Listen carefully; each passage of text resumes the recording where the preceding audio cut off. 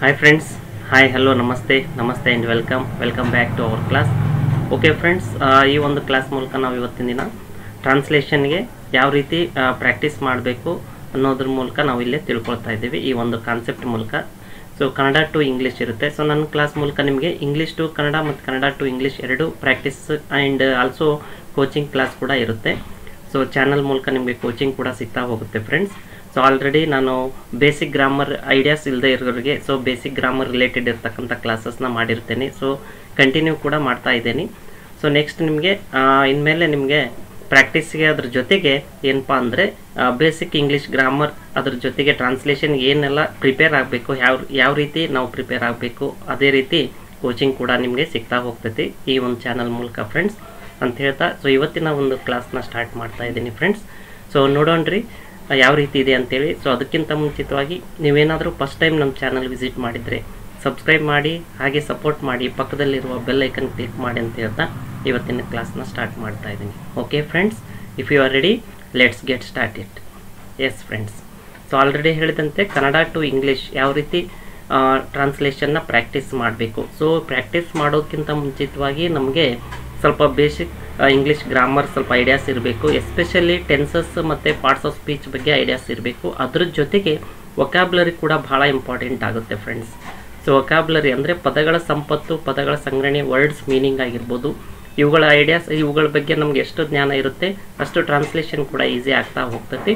ಅದ್ರ ಜೊತೆಗೆ tenses ideas ಕೂಡ ಇರಬೇಕಾಗ್ತೈತಿ. ಟೆನ್ಸಸ್ನು ಕೂಡ ನಾವು ಕಲ್ತಿರ್ಬೇಕಾಗುತ್ತೆ. ಓಕೆ ಫ್ರೆಂಡ್ಸ್, ಸೊ ನೋಡೋಣ್ರಿ ಸೊ ಯಾವ ರೀತಿ ಇದೆ ಅಂತೇಳಿ. ಇಲ್ಲಿ ಇವತ್ತು ತೆಗೆದುಕೊಂಡಿರ್ತಕ್ಕಂಥ ಒಂದು ಪ್ಯಾರಾಗ್ರಾಫ್, ಚಿಕ್ಕದಾಗಿರ್ತಕ್ಕಂಥ ಒಂದು ಪ್ಯಾರಾಗ್ರಾಫನ್ನು ತೆಗೆದುಕೊಂಡಿನಿ just for practice. Okay, so ನೋಡೋಣ್ರಿ ಯಾವ ರೀತಿ ಇದೆ ಅಂತೇಳಿ. ಎಸ್, ಭಾರತದ ಅಭಿವೃದ್ಧಿ ಎಂದರೆ ಬರೀ ನಗರಗಳ ಅಭಿವೃದ್ಧಿ ಅಷ್ಟೇ ಅಲ್ಲ, ಹಳ್ಳಿಗಳು ನಗರಗಳನ್ನು ಒಳಗೊಂಡ ಸರ್ವಾಂಗೀಣ ಅಭಿವೃದ್ಧಿಯೇ ಭಾರತದ ಅಭಿವೃದ್ಧಿ. ಹಳ್ಳಿಗಳಲ್ಲಿರುವ ಜನರನ್ನೊಳಗೊಂಡ ಅಭಿವೃದ್ಧಿಗೆ ಪಂಚಾಯತ್ ರಾಜ್ ಸಂಸ್ಥೆಗಳು ಮಹತ್ತರವಾದ ಕೊಡುಗೆ ನೀಡುತ್ತವೆ. ಓಕೆ ಫ್ರೆಂಡ್ಸ್, ಸೊ ಇಲ್ಲಿ ಟ್ರಾನ್ಸ್ಲೇಷನ್ ಮಾಡೋದಕ್ಕಿಂತ ಮುಂಚಿತವಾಗಿ ನಮಗೆ ಕೆಲವೊಂದಿಷ್ಟು ಸ್ಟೆಪ್ಸ್ ಗೊತ್ತಿರಬೇಕು. ಸೊ ಪ್ರಿಪ್ರೇಷನ್ ಏನು ಮಾಡಬೇಕು ಅಂತ ಆಲ್ರೆಡಿ ಹೇಳಿದ್ದೇನೆ. ಸೊ ನಮಗೆ ವೊಕ್ಯಾಬ್ಯುಲರಿ, ಟೆನ್ಸಸ್ ಅಥವಾ ಬೇಸಿಕ್ ಗ್ರಾಮರ್ ಐಡಿಯಾಸ್ ಇರಬೇಕು. ಓಕೆ, ಸೊ ಸೆಂಟೆನ್ಸ್ ಫಾರ್ಮೇಷನ್ ಬಗ್ಗೆನೂ ಐಡಿಯಾಸ್ ಇರಬೇಕು. ಸೊ ನೆಕ್ಸ್ಟು ಅದಾದಮೇಲೆ ಏನು ಮಾಡಬೇಕು, ಸ್ಟೆಪ್ಸ್ನ ಟ್ರಾನ್ಸ್ಲೇಷನ್ ಮಾಡಬೇಕಾದ್ರೆ ಅಥವಾ ಪ್ರಾಕ್ಟೀಸ್ ಮಾಡಬೇಕಾದ್ರೆ ನೀವೇನು ವೊಕ್ಯಾಬ್ಯುಲರಿ ಮತ್ತು ಟೆನ್ಸಸ್ ಅಥವಾ ಗ್ರಾಮರ್, ಬೇಸಿಕ್ ಗ್ರಾಮರ್ ಏನು ಗೊತ್ತಿರುತ್ತಲ್ಲ, ಸೊ ಅದ್ರ ಬಗ್ಗೆ ನಾಲೆಡ್ಜ್ ಇರ್ತಕ್ಕಂಥದ್ದು ಅಥವಾ ಟ್ರಿಕ್ಸ್ ಗೊತ್ತಿರ್ತಕ್ಕಂಥವ್ರು ಸೊ ಯಾವ ರೀತಿ ಪ್ರಾಕ್ಟೀಸ್ ಮಾಡಬೇಕನ್ನೋದು ಈ ಒಂದು ಕ್ಲಾಸ್ ಮೂಲಕ ನಿಮಗೆ ತಿಳಿತಾ ಹೋಗ್ತದೆ. ಸೊ ಇಲ್ಲಿ ನಾನು ಮೊದಲೇದಾಗಿ ನಿಮಗೆ ಸ್ಟೆಪ್ಸ್ನ ಏನೆಲ್ಲ ಫಾಲೋ ಮಾಡಬೇಕು, ಓಕೆ, ಸೊ ಹೇಗೆ ಫಾಲೋ ಮಾಡಬೇಕು. ಫಸ್ಟು ನಾವು ಆ ಕೊಟ್ಟಿರ್ತಕ್ಕಂಥ ಪ್ಯಾರಾಗ್ರಾಫನ್ನು ಸೆಂಟೆನ್ಸ್ ವೈಸ್ ನೋಡ್ತಾ ಹೋಗ್ಬೇಕು ಫ್ರೆಂಡ್ಸ್. ಸೊ ಸೆಂಟೆನ್ಸ್ ವೈಸ್ ನಾವು ಅದನ್ನ ಪ್ರಾಕ್ಟೀಸ್ ಮಾಡ್ತಾ ಹೋಗಬೇಕು. ಸೊ ಅಂದರೆ ಸೆಂಟೆನ್ಸ್ನ ತೆಗೆದುಕೊಂಡು ವರ್ಡ್ಸ್ನ ನಾವು ಬ್ರೇಕ್ಔಟ್ ಮಾಡಬೇಕು. ಅದು ಕನ್ನಡ ಟು ಇಂಗ್ಲೀಷ್ ಇರಲಿ, ಇಂಗ್ಲೀಷ್ ಟು ಕನ್ನಡ ಇರಲಿ. ಸೊ ಕನ್ನಡ ಟು ಇಂಗ್ಲೀಷ್ ಇದ್ದಾಗ ಕನ್ನಡ ವರ್ಡ್ಸ್ನ ಬ್ರೇಕ್ಔಟ್ ಮಾಡಿ ಅದರ ಇಂಗ್ಲೀಷ್ ವರ್ಡ್ಸ್ನ ಟ್ರಾನ್ಸ್ಲೇಟ್ ಮಾಡಿ ಬರೆದಿಡಬೇಕು. ಓಕೆ, ಸೊ ಆಮೇಲೆ ಟೆನ್ಸ್ ಯಾವುದಿದೆ ಅನ್ನೋದು ಐಡೆಂಟಿಫೈ ಮಾಡಬೇಕು. ಸೊ ಅದಾದಮೇಲೆ ನಿಮಗೆ ಸೆಂಟೆನ್ಸ್ನ ಫಾರ್ಮ್ ಮಾಡಬೇಕಾಗ್ತದೆ. ಸೆಂಟೆನ್ಸ್ ಫಾರ್ಮ್ ಮಾಡಬೇಕಾಗ್ತದೆ ಸಬ್ಜೆಕ್ಟ್, ವರ್ಬ್, ಅಬ್ಜೆಕ್ಟ್ ಈ ಒಂದು ಬೇಸ್ ಮೇಲೆ. ಹೌದಾ? ಸೊ ಇಂಗ್ಲೀಷ್ ಇತ್ತಂದರೆ subject, verb, object. Okay, Kannada to English ಮಾಡಬೇಕಾದ್ರೆ ಇಂಗ್ಲೀಷ್ ಸೆಂಟೆನ್ಸ್ ಫಾರ್ಮ್ ಮಾಡಬೇಕಾದ್ರೆ subject plus verb plus object ಈ ರೀತಿ ಸೆಂಟೆನ್ಸ್ ಫಾರ್ಮ್ ಆಗುತ್ತೆ. ಅದೇ ಇಂಗ್ಲೀಷ್ ಟು ಕನ್ನಡ ಸೆಂಟೆನ್ಸ್ ಮಾಡಬೇಕಾದ್ರೆ ಅಂದರೆ ಕನ್ನಡ ಸೆಂಟೆನ್ಸ್ನ ನಾವು ಫಾರ್ಮ್ ಮಾಡಬೇಕಾದ್ರೆ ಸಬ್ಜೆಕ್ಟು, ಅಬ್ಜೆಕ್ಟ್, ವರ್ಬ್ ಕೊನೆಗೆ ಹೋಗುತ್ತೆ. ಓಕೆ, ಸೊ ಇವತ್ತಿನ ಕ್ಲಾಸ್ನಲ್ಲಿ ಕನ್ನಡ ಟು ಇಂಗ್ಲೀಷ್ ಇರೋದ್ರಿಂದ ಸಬ್ಜೆಕ್ಟ್, ವರ್ಬ್, ಅಬ್ಜೆಕ್ಟ್ ಈ ರೀತಿ ಅಪ್ಲೈ ಮಾಡಿಕೊಂಡು ನಾವು ಸೆಂಟೆನ್ಸ್ನ ಫಾರ್ಮ್ ಮಾಡಬೇಕಾಗ್ತದೆ. ಓಕೆ, ಸೊ ಇದು ಬೇಸಿಕ್ ನಮಗೆ ಟ್ರಿಕ್ಸ್ ಗೊತ್ತಿರಬೇಕು. ಓಕೆ, ಯಾವುದಕ್ಕೆ ಟ್ರಾನ್ಸ್ಲೇಷನ್ ಮಾಡಲಿಕ್ಕೆ ಅಥವಾ ಪ್ರಾಕ್ಟೀಸ್ ಮಾಡಲಿಕ್ಕೆ. ಓಕೆ, ಸೊ ಇದನ್ನು ನೀವು ಅಪ್ಲೈ ಮಾಡೋದ್ರಿಂದ ನಿಮಗೆ ಈಸಿ ಆಗುತ್ತೆ. ನೋಡೋಣ್ರಿ ಯಾವ ರೀತಿ ಇದೆ ಅಂತೇಳಿ. ಸೊ ನಾನು ಇಲ್ಲಿ ಕೊಟ್ಟಿರ್ತಕ್ಕಂಥ ಪ್ಯಾರಾಗ್ರಾಫನ್ನು ಮೊದಲು ಏನು ಮಾಡಿದ್ದೇನೆ ಅಂದರೆ ಸೆಂಟೆನ್ಸ್ ವೈಸ್ ತೆಗೆದುಕೊಳ್ತಾ ಹೋಗ್ತಾ ಇದ್ದೀನಿ. ಸೆಂಟೆನ್ಸ್ ವೈಸಿಂದ ನಾವು ವರ್ಡ್ಸ್ನ ಬ್ರೇಕ್ಔಟ್ ಮಾಡಿ ಆಮೇಲೆ ಸೆಂಟೆನ್ಸ್ನ ಫಾರ್ಮ್ ಮಾಡ್ತೇವೆ ಆ್ಯಂಡ್ ಟ್ರಾನ್ಸ್ಲೇಟ್ ಮಾಡಿ ಫಾರ್ಮ್ ಮಾಡ್ತೇವೆ, ಸೆಂಟೆನ್ಸ್ ಫಾರ್ಮೇಷನ್ ಮಾಡುತ್ತೇವೆ. ಓಕೆ, ಸೊ ಇಲ್ಲಿ ತೆಗೆದುಕೊಂಡಿರ್ತಕ್ಕಂಥ ಸೆಂಟೆನ್ಸ್ ಯಾವ ರೀತಿ ಇದೆ. ಭಾರತದ ಅಭಿವೃದ್ಧಿ ಎಂದರೆ ಬರೀ ನಗರಗಳ ಅಭಿವೃದ್ಧಿ ಅಷ್ಟೇ ಅಲ್ಲ. ಓಕೆ, ಸೊ ಈ ರೀತಿ ಇರ್ತಕ್ಕಂಥ ಸೆಂಟೆನ್ಸ್ ಇದನ್ನ ವರ್ಡ್ ಬೈ ವರ್ಡ್ ಅಥವಾ ನಿಮಗೆ ಸಾಧ್ಯವಾದಷ್ಟು ಅವನ್ನ ಪಾರ್ಟ್ಸ್ ಮಾಡಲಿಕ್ಕೆ ಸಾಧ್ಯವಾದಷ್ಟು. ಓಕೆ, ಸೊ ವರ್ಡ್ ಆಗಿರ್ಬೋದು ಅಥವಾ ಒಂದು ಪಾರ್ಟ್ಸ್ ಮಾಡಿಕೊಂಡು ಹೀಗೆ ಅಂತಂದು ಸೊ ಅವನ್ನ ಇಷ್ಟಿಷ್ಟು ಪಾರ್ಟ್ಸನ್ನು ಅಥವಾ ವರ್ಡ್ಸ್ 2-3 ವರ್ಡ್ಸ್ನ ತೆಗೆದುಕೊಂಡು ನೀವು ಬ್ರೇಕ್ ಮಾಡ್ಬೋದು. ಅದ್ರ ಜೊತೆ ವರ್ಡ್ ಬೈ ವರ್ಡನ್ನು ಮಾಡ್ಬೋದು. ಓಕೆ, ಸೊ ನೋಡ್ರಿ ಇಲ್ಲೇ ಸೊ ವರ್ಡ್ ಬೈ ವರ್ಡ್ ಮಾಡೋಕ್ಕಿಂತ ಬೆಟರ್ ಅಂದರೆ ಎಷ್ಟು ಸಾಧ್ಯತೆ ಆಗುತ್ತೆ ಅಷ್ಟು ನಾವು ಸ್ವಲ್ಪ ಪಾರ್ಟ್ಸ್ನ ವರ್ಡ್ಸ್ನ ಮಿಕ್ಸ್ ಇರ್ತಕ್ಕಂಥ ವರ್ಡ್ಸ್ನ ತೆಗೆದುಕೊಂಡು, ಈಗ ಫಾರ್ ಎಕ್ಸಾಂಪಲ್ ಭಾರತದ ಅನ್ನೋ ಬದಲಿ ಇಂಡಿಯಾ ಅನ್ನೋ ಬದಲಿ ಏನು ಮಾಡ್ತೀವಿ, ಭಾರತದ ಅಭಿವೃದ್ಧಿ ಈ ರೀತಿ, ಎಂದರೆ ಬರೀ ಈ ರೀತಿ, ಹಾಗೆ ನಗರಗಳ ಅಭಿವೃದ್ಧಿ ಈ ರೀತಿ, ಅಷ್ಟೇ ಅಲ್ಲ. ಸೊ ಹೀಗೆ ನಾವು ಬ್ರೇಕ್ ಮಾಡಿ ಈಸಿ ಆಗುತ್ತೆ. ಸೊ ಇಲ್ಲಿ ನಾನು ಬ್ರೇಕ್ ಮಾಡಿರ್ತಕ್ಕಂಥ ವರ್ಡ್ಸ್ ಬ್ರೇಕ್ಔಟ್ ಯಾವ ರೀತಿ ಇದೆ ಅನ್ನೋದು, ಭಾರತದ ಅಭಿವೃದ್ಧಿ ಅಂದರೆ ಇಂಡಿಯಾಸ್ ಡೆವಲಪ್ಮೆಂಟ್, ಇದನ್ನು ಇಂಡಿಯಾಸ್ ಡೆವಲಪ್ಮೆಂಟ್ ಅಂತ ಹೇಳ್ಬೋದು ಅಥವಾ ಡೆವಲಪ್ಮೆಂಟ್ ಆಫ್ ಇಂಡಿಯಾ ಈ ರೀತಿನೂ ಹೇಳ್ಬೋದು. ಅಪಾಸ್ಟ್ರಫಿ ಎಸ್ ಯೂಸ್ ಮಾಡಿ ಅಥವಾ ಆಫ್ ಯೂಸ್ ಮಾಡಿ ಹೇಳ್ಬೋದು. ಎರಡು ಯೂಸ್ ಮಾಡಂಗಿಲ್ಲ, ಎರಡರಲ್ಲಿ ಒಂದು. ಓಕೆ, ಇಂಡಿಯಾಸ್ ಡೆವಲಪ್ಮೆಂಟ್ ಅಂತ ಯೂಸ್ ಮಾಡಿರಿ, ಇಲ್ಲಾಂದರೆ ಡೆವಲಪ್ಮೆಂಟ್ ಆಫ್ ಇಂಡಿಯಾ ಹೀಗೆ ಯೂಸ್ ಮಾಡ್ಬೋದು. ಈ ರೀತಿ ಯಾವುದೇ ಇರಲಿ, ಅದರ ಇದರ ಹೀಗೆ ಬಂದಾಗ ಸೊ ಆಫ್ ಯೂಸ್ ಮಾಡಿರಿ ಅಥವಾ ಅಪಾಸ್ಟ್ರಫಿ ಎಸ್ ಯೂಸ್ ಮಾಡಿರಿ, ಈಸಿ ಆಗುತ್ತೆ. ಓಕೆ, ಸೊ ಅದು ರೂಲ್ ಇರ್ತಕ್ಕಂಥದ್ದು. Okay, English rule. ನೆಕ್ಸ್ಟ್ ನಗರಗಳ ಅಭಿವೃದ್ಧಿ ಅಂತ ಇದೆ.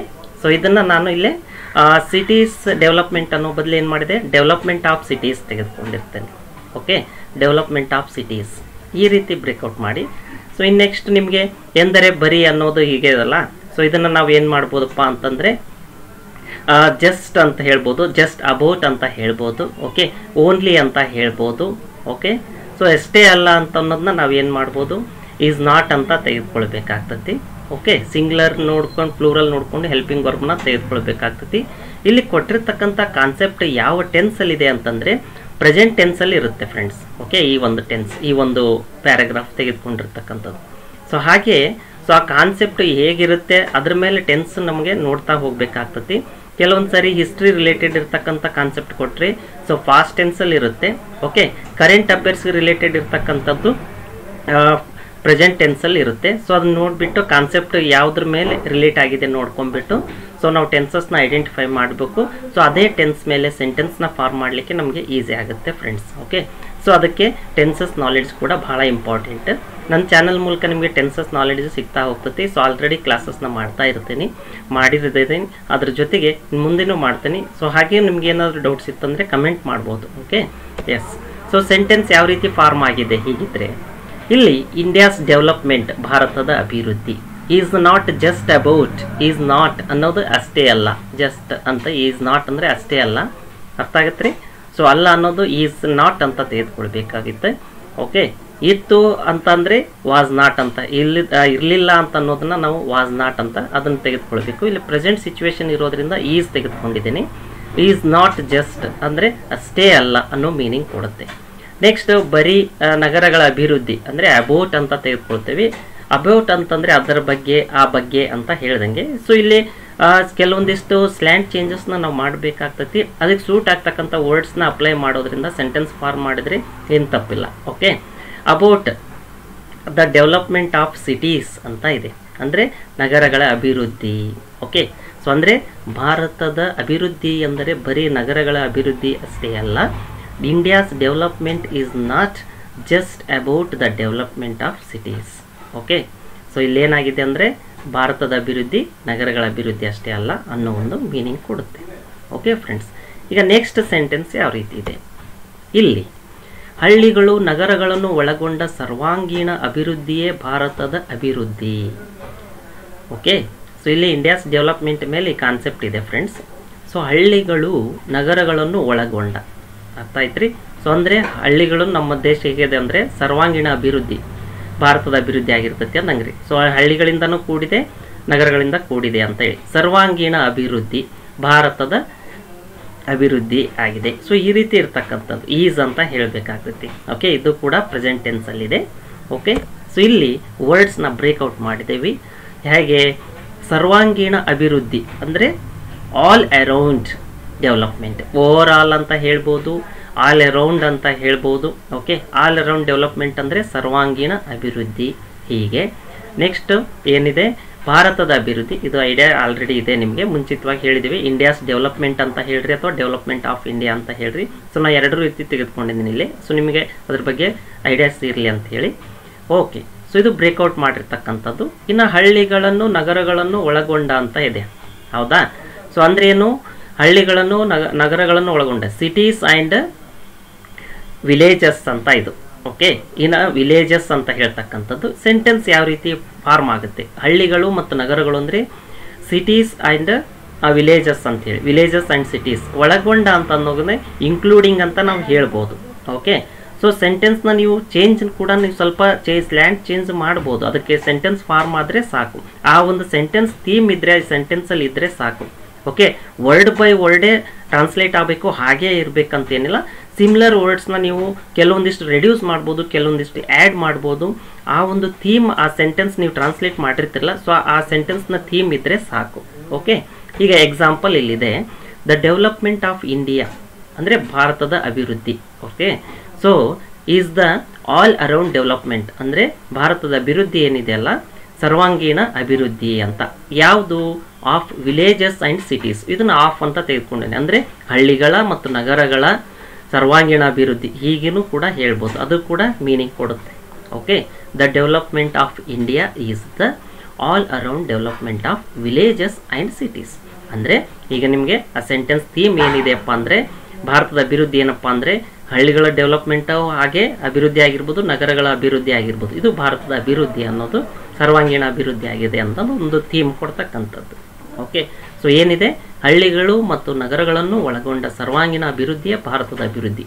The development of India is the all around.